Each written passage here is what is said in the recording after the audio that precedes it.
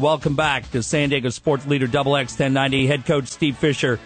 Coach, as always, Dave and I can't thank you enough for the time. How long does it take you to decompress from a loss like that? When it ends, the finality of it is startling because nobody expects not to be playing.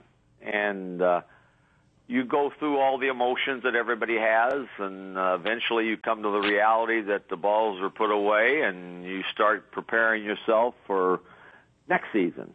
That's the way of the world and what we do. Coach, I'm just curious to know how it works for you as the guy that has brought these guys in, and basically it is a family. And knowing the way you are, these guys are family for life. When you guys are in a situation like this and you have to get on that plane and you have to go home, or if it's in the locker room, do you go to the guys that are seniors that just play their last game, or do you go to the guys that you need to be strong for next year to learn off this experience to get them ready for the next season? Yes, both. Both. All of the above. Not unlike after every game, we as coaches go around and give every player a handshake and a hug, and this one turned into a little bit longer hugs. And we made emphasis about Garrett Green, who came and only played with us 1 year but was very instrumental, who's a senior, and in particular Tim Shelton, who's been with us for 5 years, who embodies the spirit and all the qualities that every coach hopes to have in young people that play for them. And Tim was very emotional after the game, and it's understandable, and we expect that. If you don't shed tears after a tough loss, especially after your last loss, then you're not as invested as you should be. So we talked about that, and we lingered a little longer on the topic of those that won't be with us next year, but also talked with pride about what they had accomplished, and then with a slight glimpse of what's forward. But most of it was a thank you and an appreciation for how hard and how successful all of the players, in particular the seniors, had made this season. Coach, talking to Coach Steve Fisher, we're Dave and Jeff on XX 1090. Coach, one of the things I took away from Mark Ziegler's game article was he mentioned in your post-game comments how Jamal Franklin stood up right in the middle, and you joked that you thought he was going to walk out of the room, and instead he walks over to see Tim Shelton, followed by some teammates. A great moment for those of us that have enjoyed Tim Shelton's career. Who do you look at to step up to be that leader that Tim has been during his time here? Does that fall to Chase Tapley, Jamal Franklin? Could it be a combination as this team moves forward?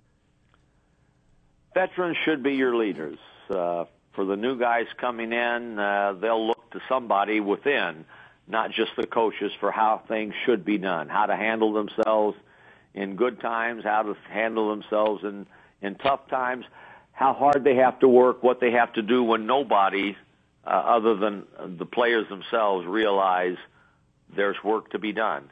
So it'll be a combination of everybody. What I'll do is what I've always done.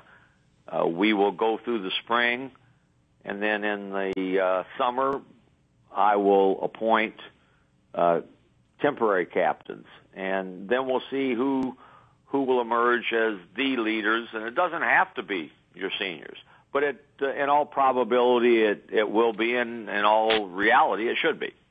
As far as your schedule goes, how does it work? How do you wind down? What do you do now until it's time to start coaching again?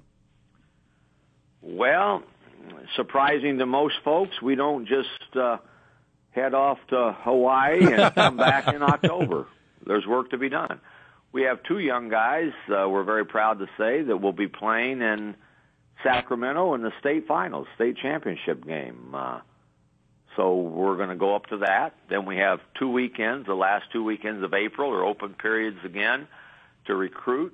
We'll be doing that, and all the while we'll be making sure that things are on the home front taken care of. You know, Coach, one of those guys, Matt Trigley, who's a heck of a ball player, 6'6" from La Costa.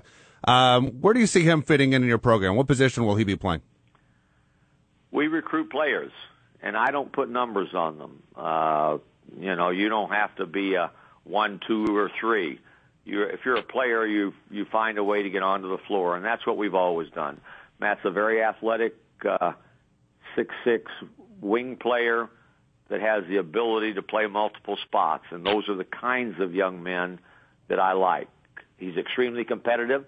He's led his high school team to the greatest season in the history of La Costa Canyon High School. So we're very much excited and looking forward to Matt. Skylar Spencer from Price High School is also playing for a state championship. So we've got two young guys that embody what it takes and also have what all of us like, and that's they come with a pedigree of winning. Talking to head coach Steve Fisher from your San Diego State Aztecs, joins us on San Diego Sports Leader XX 1090. Coach, how has recruiting changed over your time at San Diego State? Is the message easier to deliver with the recent success? Winning begets winning. When you win, it attracts. And without question, when we bring a young 17-year-old to our building with their families, they're immensely impressed. You can't not be. If you don't walk out of there with goosebumps, then we don't want you. So it helps. There's no question about it. We've had a successful run, and we want to continue that. And everybody that plays wants to be a part of winning, and we've done, I'm proud to say, our share of that over the last few years. Coach, we were speaking just a little bit ago as far as the seniors that are leaving the program and guys that you want to have a relationship with next year, at least on the court. Can you talk about, as a head coach, how it works? I mean, obviously, as we mentioned before, we use the word family and you, and I've had a chance to talk to some of the guys that you've coached in the past that have made it to the NBA that think so highly of you. You keep in pretty good contact with the guys that you've coached at one time or another, or is it one of those they reach out to you, or do you reach out to them? Just kind of curious to know how the coach relationship works. There's some that you communicate with more than others, but you never, ever fail to reach out at various times during the year, or vice versa, them to you when things happen, be it good, be it not so good. They're all on a mailing list. We stay in touch with them and their families. We want them to feel a part of their program, our program, because they've helped create what we've got. So it's neat to see guys come back, and we've talked about that, guys that showed up for various games, both home and away, guys that communicate not only with me but with every coach on our staff. And the nicest thing about it in the summer, not just because it's San Diego, they come back. They come back, they work out, they have a lifetime that will be still fully invested with their school, San Diego State. Coach, when we talked to Ed Graney last week, he said he believed whoever won your game with NC State would be strong enough to beat Georgetown. He was exactly right. NC State wins that game. How good is the Wolfpack? How far can they go? They're very good. They're very talented. They're on a high right now. They had to win 4 games in a row. Then they lost a very, very close, controversial, hard-fought game with North Carolina in the semifinals of their game, and they still didn't know whether they were getting in. So sometimes luck is involved. Very, very easily, Drexel could have been in instead of North Carolina State, and North Carolina State would have been in the NIT. They deserve to be in, but there are teams that deserve to be in that don't make it. So they got in. They got in on merit, but they got in a little bit on good fortune, and now they're making the most of it. They're immensely talented, and they're playing that way right now. They've got size. They've got athleticism. They can score in a variety of ways, and they're playing that way.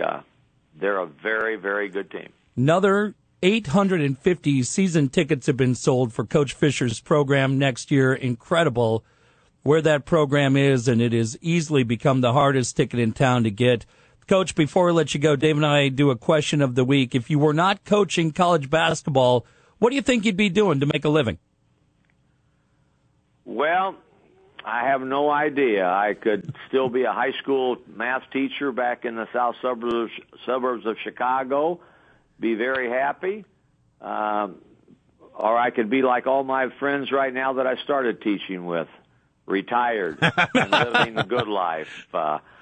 But I'm having a good time doing what I'm doing, so I haven't given much thought to doing anything else. Well, we sure have enjoyed it, Coach. We're sorry the ending wasn't what we were looking for on Friday. Doesn't take away what has been an incredible year. Dave and I have sure enjoyed talking to you the last couple of weeks. We'll keep it up, and we'll look forward to the future that looks brighter and brighter. Coach, congratulations to you and your team, and we'll look forward to talking to you again soon. Thanks, Jeff, Dave. Enjoy being on with you. Thank you.